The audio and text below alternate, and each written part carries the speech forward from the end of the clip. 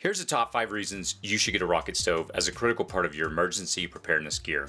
After we discuss the reasons, I'll do a couple of demonstrations of just how practical these really are. So here we go. Reason number 5. They produce little to no smoke as they burn so cleanly. Now this is very important in a grid down scenario where you don't want to draw attention to yourself and you want to be discreet. Compare this to a typical campfire, which will alert people from far distances that someone has a fire going. It does this with a fully insulated vertical combustion chamber that forces gases to mix with flames when in use. Also, the flame is contained within the stove, and so it's not very visible. Reason number 4. It can use an assortment of biomass. In nearly every emergency, there's wood of some type or debris laying around that would be freely available to fuel the stove, even if you haven't been chopping and storing wood in advance.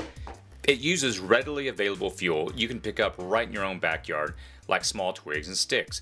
And this particular model can even burn charcoal. Reason number 3. It's portable. Obviously, you won't be carrying this in your bug out bag, but it's small and lightweight enough that it can easily be picked up and packed into your vehicle if you had to leave your home in an emergency. It's definitely on my list of things that I would put into my car if I had a bug out.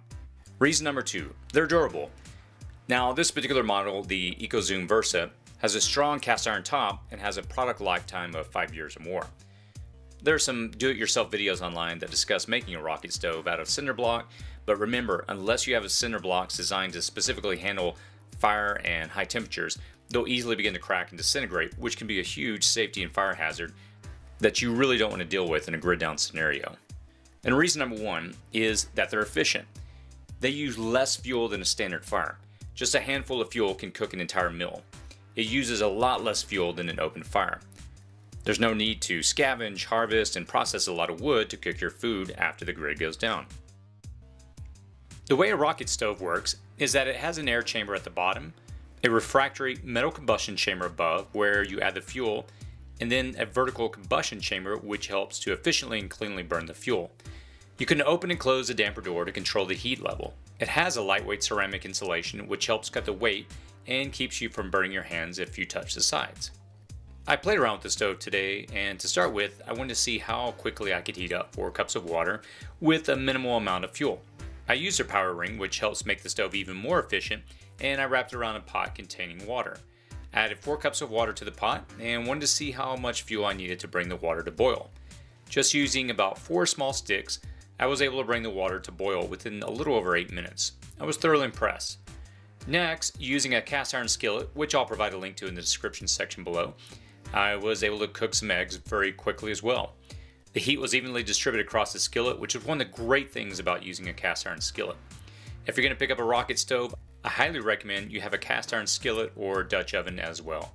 The great thing about this particular rocket stove is that you can regulate the heat level by opening and closing the bottom door, which will increase or restrict airflow going into the combustion chamber where the fuel burns. With a little practice, you can learn to cook various types of food depending on the amount of heat they need to cook. So in my opinion, getting a rocket stove is a very, very wise investment when it comes to stocking up the different items that you need in your prepper inventory. Just testing it out, I was really impressed with how it performed, the construction, the durability. Again, this is produced by a company called ecozoom, and I'll provide a link in the description section if you want to check out some of their other products. Great company, they do a lot of work in third world countries. And again, if you know my background, having done NGO work in Afghanistan, I really appreciate companies that are not only willing to take the money they earn and invest it in themselves, but they actually go and do humanitarian work with it. So big thumbs up to this company, and thank you to ecozoom for sending us a rocket stove, for the power ring, and for the iron skillet. So great products, and again, I'll provide links in the description section below if you want to check out the products that were used in this video. Again, my recommendation is definitely to pick up one of these. You know, if you've been watching my YouTube channel lately, I've been doing a lot of videos on different fuel sources and actually harvesting wood and, you know, getting that lined up should there be a disaster. And this one, to me, I've had a lot of people in the comment section of some of my videos provide their feedback that I should get a rocket stove, and I'm glad I did. These are definitely a great tool to have. So if you enjoyed this video, please feel free to share, like it, or comment. Again, I always enjoy getting comments from the YouTube community. I learned so much from you guys, so please feel free to post some comments below, any feedback that you have. So again, thank you so much for checking out this video, and as always, be safe out there. Feel free to check out some of our other videos by clicking on the links on the side, visiting our website, or subscribing.